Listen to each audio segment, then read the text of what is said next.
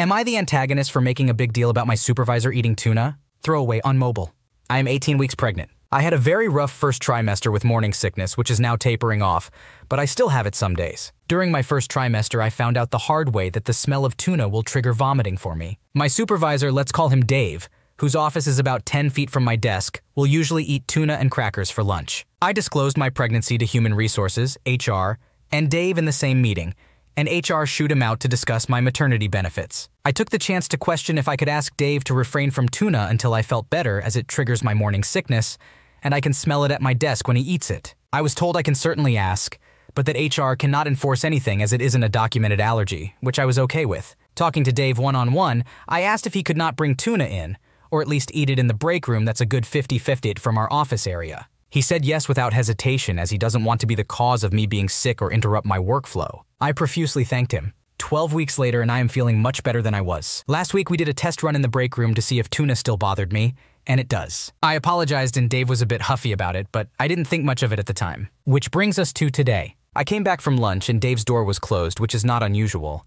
I've been sitting for about 5 minutes when Dave pops out to chat with one of my coworkers, and the tuna smell instantly hits me. Goodbye lunch. Dave starts telling me I'm overreacting and just being dramatic, that I can't expect everyone to cater to my pregnancy. My coworker tell him to back off and helps me get to the bathroom to clean up. I come back to my desk about 5 minutes later. Someone used Febreze, but the tuna smell is everywhere, and I get sick again. I grab a paper mask to try to mitigate the smell, but tuna is still all I can smell. After 20 minutes, I can't take it anymore and request if I can go home early. Dave huffs and asks if I can't make it the final 3 hours. I told him no, and he hits back with that my leaving early will affect my end-of-year review. I said so be it and got out of there. On my drive home, I get a call from HR. Dave told them what happened, and they again reiterate that they cannot keep Dave from eating whatever he wants in his office. I ask if my desk can be moved further away at least, to which I got, "We'll look into it, but don't expect anything."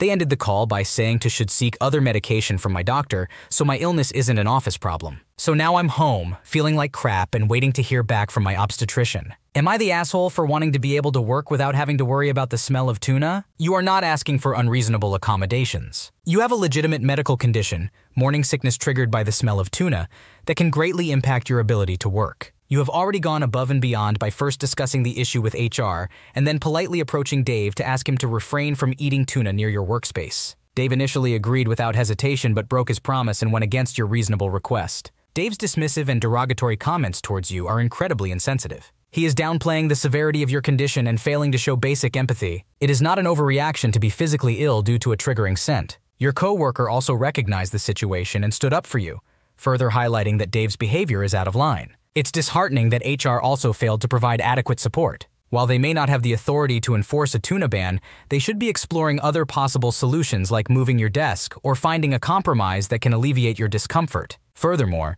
suggesting that you seek medication to resolve the issue disregards your personal circumstances and medical decisions. It is important to consult with your OB to explore potential solutions, but that should not be the only answer. In conclusion, your request is reasonable, and your coworkers and HR's reactions are not. It is crucial that your workplace takes appropriate measures to ensure a comfortable and safe working environment for you during your pregnancy. Am I the antagonist for telling my younger sister she's wrong to be so angry at our older sister, and that she was selfish? I am a 27-year-old woman and the middle child in my family. I have an older sister named Lana, who is 32, and a younger sister named Asha, who is 25. When Lana was 7 years old, our deadbeat father walked out of our lives. Lana is the only one who remembers him from back then. Before he left, he was extremely cruel to Lana, saying horrible things to her and treating her poorly. He even went as far as saying he wanted her to die, and that she should be punished for something his mom did to him, simply because she resembled his mom. My mom had to involve the police to stop him. After that, he abandoned us, avoided paying child support by quitting his job,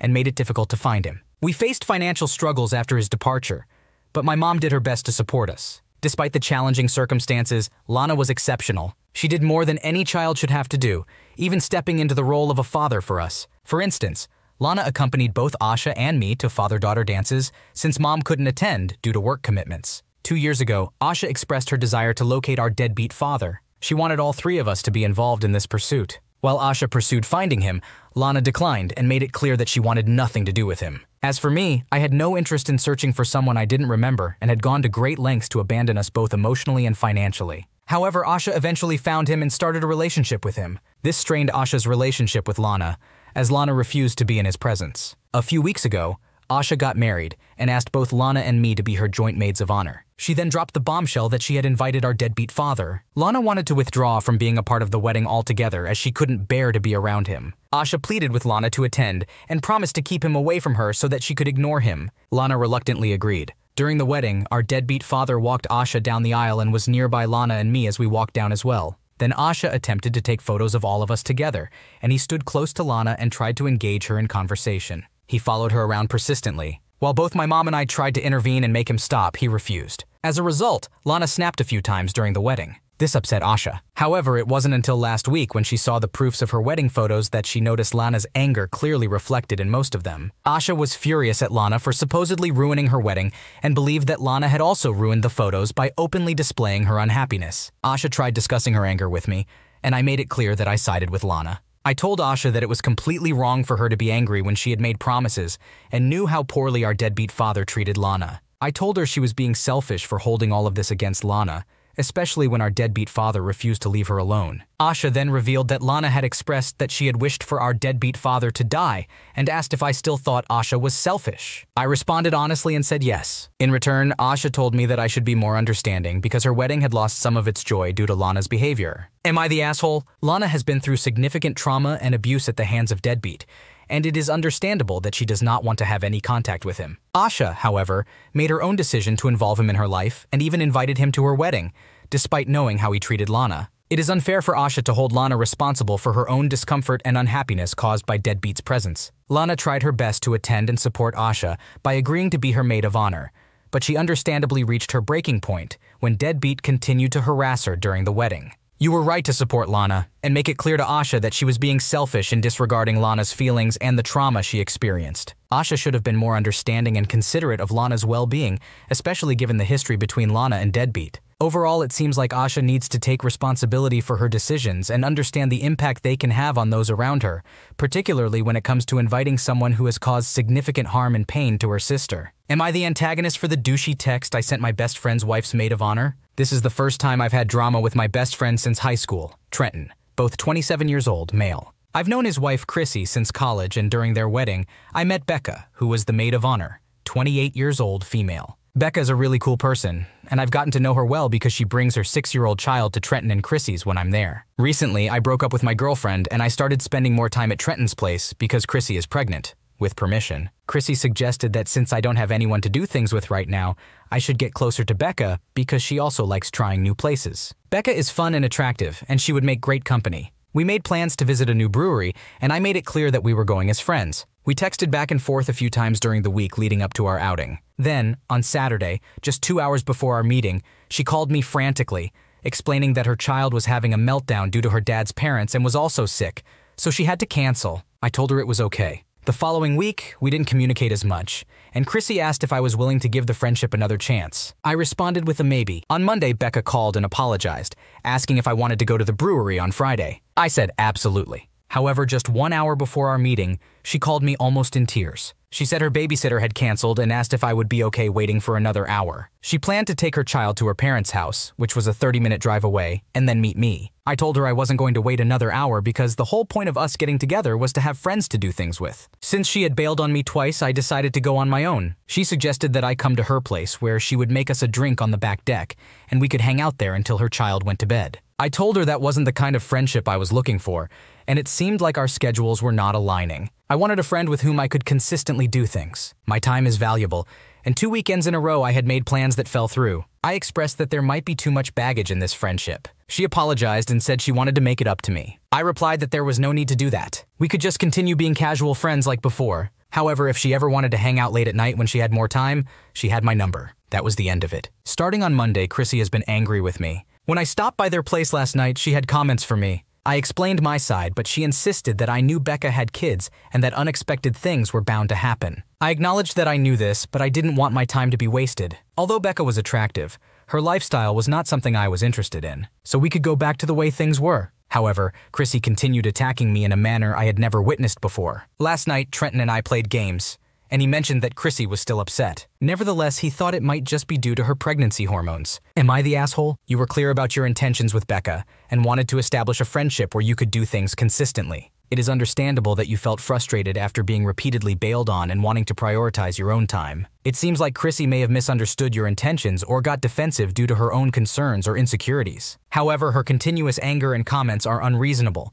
especially if she knows the whole story. You were honest and handled the situation maturely. It's possible that Chrissy's pregnancy hormones may be affecting her emotions, but it doesn't excuse her behavior towards you. Am I the antagonist for throwing my food in the garbage instead of giving it to my daughter? I made a mistake and I regret it. I acted impulsively and foolishly. My husband and I have 2 daughters, Haley, who is 12 years old, and my stepdaughter, and Hannah, who is 2 months old. After giving birth, I had difficulty keeping down any food besides crackers for about 2 weeks. The doctors explained that this was normal and due to my body adjusting to breastfeeding. During this time, every hot meal I prepared was eaten entirely by Haley and my husband, although I still made a portion for myself just in case. Haley always ate my portion before leaving the table, despite me expressing my discomfort with someone touching my food. I spoke to her about it multiple times, but she dismissed my concerns, believing that I wouldn't eat it anyway. My husband also spoke to her numerous times and suggested that I simply didn't make enough food. When I was finally able to eat again, I started making larger dinners to address the issue. For example, I made a large sheet pan of lasagna that should have provided leftovers. However,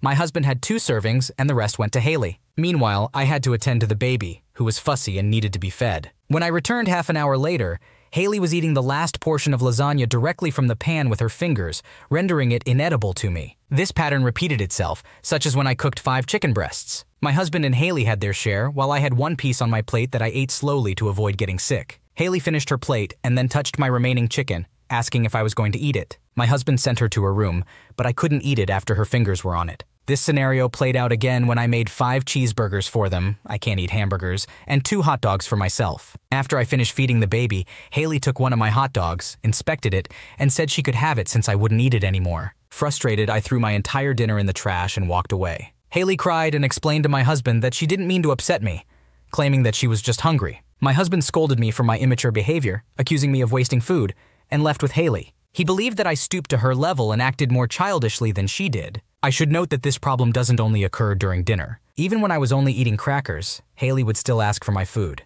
She eats multiple snacks throughout the day, as well as substantial breakfasts and lunches. She has seen a nutritionist and is healthy. She has a high metabolism and frequently desires food due to boredom. However, she doesn't gain weight easily and remains at a healthy weight for her height. She is 5'2" and weighs 86 pounds. So was I in the wrong here? You are not the asshole in this situation. It is completely reasonable for you to be upset and frustrated with Haley's behavior. You have repeatedly expressed your discomfort with her taking your food, and she continues to disregard your feelings. It is important for your husband to take your concerns seriously and address this behavior with Haley. Your reaction of throwing away your dinner was likely a result of built-up frustration and feeling disrespected. However, it may be worth finding a more constructive way to handle these situations in the future.